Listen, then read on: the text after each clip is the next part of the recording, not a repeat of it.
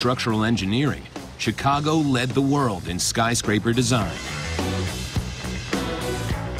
Master stonemason Robert Gerskis spent 3 years working on one of the city's tallest towers. All right, here we go, ladies and gentlemen. Although few know the story, Chicago's AON building has a very dramatic history. Chicago traffic helicopter 1 by X-ray is total.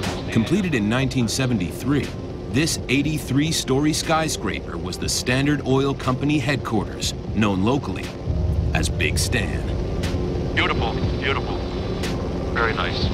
When built, it was Chicago's tallest building and the 4th tallest in the world. This is the building right here, formerly known as Standard Oil Building, 137 feet off the hard deck, all the way up to the top.